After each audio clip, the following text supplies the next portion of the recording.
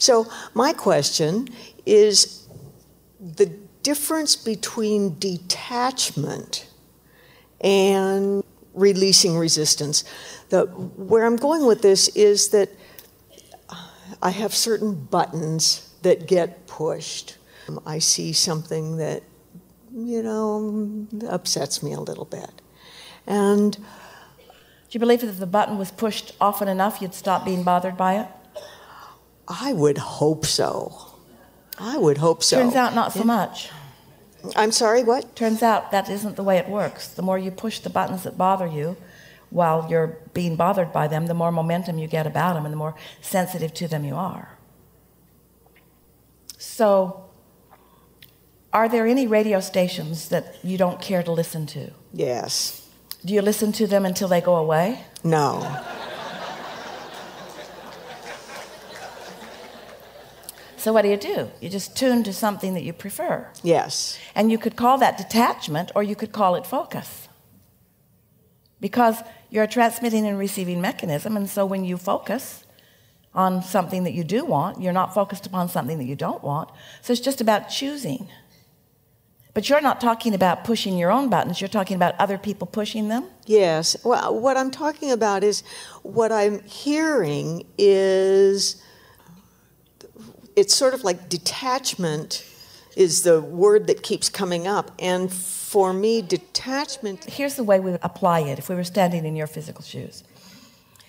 If there was a strong probability that we could detach from the subject, in other words, if we could remove our focus from it, in other words, we don't live with this person or we don't live near this problem, if we could live a reasonable amount of our life, say 60 or 70 or 80%, 85, 80, 90% of it, if we could live 90% of our day-to-day experiences without focusing on it, if it was just a matter of turning off the television and therefore it never touched us, then we would say that that form of detachment would be beneficial, wouldn't you?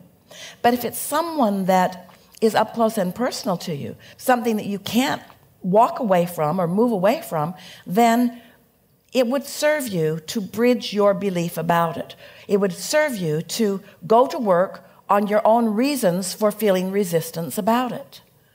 Now, if you really want to know what we know about this important subject, we would say to you, and we're saying it very gently because we don't want to freak any of you out, we would say that it would serve you to detoxify yourself on every subject that bothers you. It's just that you don't have enough life left to do that.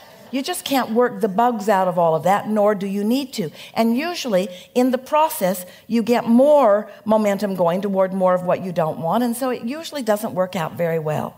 So use your own judgment. Those subjects that you don't need to think about, don't. And those subjects that come up a lot that bother you, find a way of looking at them in a way that feels better to you. Bridge the beliefs. Bridge your own beliefs about it. Say to yourself things like we just said to our friend just a moment ago. This isn't something that really needs to affect me. This is not personal to me. This is not my point of attraction. Esther said, and really meant it, I'm not going to pick any more fights with anybody about anything, and I'm not going to fight back. And then every now and again, something comes up that she feels like fighting back about. That's just not right. That's not what I planned. That's not what I want. I don't really like that. And as soon as she picks the fight, she doesn't like having picked the fight, and she knows that it could have been a different way. The last thing that we're asking you to do is to look at unwanted things and pretend like you like them. That's not the process of coming into alignment. But what you do want to do is play down things that bother you and play up things that please you. And before long, you'll have a consistent enough vibration. We've been saying this, that law of attraction matches you up with things that are active in your vibration. Maybe we haven't said it exactly that way to you these days. Law of attraction matches you up with things that are active in your vibration. So if you're detached from it, they're not active things in your vibration. So law of attraction is not going to match you up with anything that you're detached from. But then something comes along and suddenly it flares up, it's active again. Now law of attraction is going to match you up with that. And so don't try to be so precise in the way that you live life that you're wanting to run away and hide and detach yourself from things. Just make a decision, a sort of overall blanket decision that goes like this. I have the ability to focus myself into a better feeling place no matter what. I have the ability, in time, maybe not right now, this red hot minute, but I have the ability sometime today or sometime within the next hour to find vibrational alignment with my inner being. Or I can change the subject altogether and find alignment with my inner being and then go back and address that subject and see if my inner being has a different point of view about that subject. There are all kinds of ways to do this, you see. The only thing that we would not do if we were standing in your physical shoes is feel a grudge and keep it going. We just wouldn't let hot buttons that come up all the time remain hot, because that is the slow, gradual, but steady eroding of your alignment. And that's what makes you stop liking life. It's what makes you not have fun anymore. It's what causes you to wonder why you're born and all other levels of depression. It's not big things. It's not big catastrophic things that are negative that upset you. It's that steady eroding that you do to yourself by focusing on things that bother you and by either not detaching, if you can, or bridging the way you feel about it. Really important conversation. Thank you so much. It's like step 5. You talk about step 5. And we want to go back to something that we just said, because we can feel something going on, and we want to make sure that we have been clear about this. We don't mean go into therapy and get to the bottom of anything, because there is no bottom. You will not get to the bottom. You will just keep momentum going. We mean if you've decided that you can't detach from it because it comes up too often, we mean bridge it by making the statement that feels better about it, not looking for the trouble that caused it, making the statement about it that feels better, looking for your empowerment within it. So, for example, our friend who was just talking about sometimes people say things. Esther was that way. She didn't, for a while after Jerry made his transition, she just didn't want people talking about stuff like that. And everywhere she went, that's what they wanted to talk about. The first movie, she went with her sisters to a movie, and they said, what should we see? And Esther said, The Iron Maiden was just out, about Margaret Thatcher. Let's watch that. Let's watch that, because it'll be political, it won't be romantic, it won't be a love story, and it won't be about death. And then the opening scene was this woman sitting at her desk with her deceased husband walking around in ghost form in the background. And Esther looked at one sister and then the other and said, what are the odds of that? And we said 100%. 100%. The things you're not detached from that are active in your vibration are going to come around and come around and come around and come around. And it's not the easiest thing in the world to find something that feels better about something that doesn't feel so good. But when you do, oh, the clarity that comes from finding that improved, that's what you're all looking for. That's the expansion that you're all looking for anyway. Let us make a very strong and powerful, most important statement that we've ever made to anyone. The thing that is most important, we can say this better. The thing that you like most about being in these physical bodies is your expansion. And nothing is more exhilarating than to move into a new place where resistance exists and then move through that resistance into the pure expansion. Did you hear that?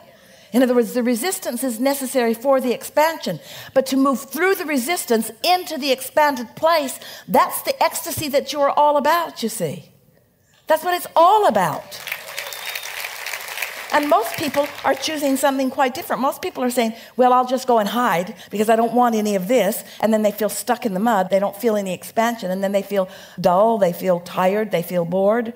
They're not loving life. And they think the only alternative is to detach from it altogether and just sort of shut it down in time, or to feel bad. And we say, no, there is another alternative. You can become who you really are by choosing a subject that takes you there, and do that often enough that that's the steady place where you hang out. And then in time, you can regard any subject and stay there. And that's the compassion that your source lives. That's how your inner being lives. That's what you want. You came for expansion, which you can't have without contrast, and you don't like the resistance that's in contrast. And you can't have it both ways. You got to accept the contrast because you've got to accept your reason for being. You've got to accept the contrast, but you don't have to stay stuck in the feeling of the resistance. You can go towards your own expansion. We'll say it again. Your expansion is all about the rocket of desire that came out of contrast. Resistance is necessary for expansion. How's that? Resistance is necessary for expansion. But once you've taken the jump, follow the bounds. That was good. That was really good. Enough? Tying that into step 5. That is step 5. Yes. That's exactly what step 5 is. Yes. I'm having a step 1 moment and I'm loving it because I understand the value and power of contrast, and because I know that I'm not a resistant person. I know that I'm an aligned person who's having a contrasting moment. You might want to remember this forever. Ready? Really ready? Yes. When you made the decision to come into your physical body from non-physical, you jumped right into step 5. Boom. Right into contrast, loving it. Right into contrast, loving it. Remember you cried your way in? Right into contrast, loving it. You knew, I'm going into contrast, but you know what else you knew? I'm going into expansion. I'm going into deliberate creation. I'm going into creating my own reality. I'm going into purposeful living. I'm going into the joyous leading edge of creation. I'm pure, positive energy, deliberately choosing contrast for expansion. Not just contrast for my expansion, contrast for the expansion of the universe at large. Contrast for the expansion of the source within me. Leading edge contrast for leading edge expansion. And then you get here and you go, ooh, I'm sure I didn't mean any of that. Yes, you did. You just forgot. Love contrast. If I'm loving... Nope. Step 5 is love and contrast. Love and contrast. Does your inner being notice that you are in a state of contrast? And does your inner being have to join you in the trauma? And if your inner being did, would you feel negative emotion? Isn't the existence of negative emotion proof of the love source is? Yes. Even while you're having negative emotion? Yes. Did you get that? So love and negative emotion can coexist because your inner being is always love while you are having negative emotion. Well, that must be helpful somehow. That must be helpful to know that even in the negative emotion that you're feeling, that the only reason that you could even feel it is because of the love that the broader part of you is experiencing in the same moment. That has to be helpful. Think about it for a moment, isn't it? Isn't it? No, Abraham, I wish that you weren't loving, and then I wouldn't have to feel this negative emotion because of my inability to focus where I mean to. If you would take your contrast in smaller doses, this would all be easier for you, which means if you would understand momentum and sense it when it gets going. Yes? Yes. Yes. Have you ever thought something, and when you thought about it, it didn't feel good? Then you said it out loud. And then you thought, well, that was dumb. But there it is out there. It's out there, the momentum. And then you're embarrassed that it's out there, so now you try to defend it. Can you feel how the momentum's just getting bigger and bigger and bigger and bigger? Any step along the way, you could shut it down. You could stop the momentum. You could change the subject or pivot by looking for positive aspects within it. It's interesting that all these years later, we're having the same conversation. But can you feel the leading edginess of it? Yes. Can you feel the fine-tuning that you're doing here in this? Yeah. Enough? Yes. Thank you so much. Good.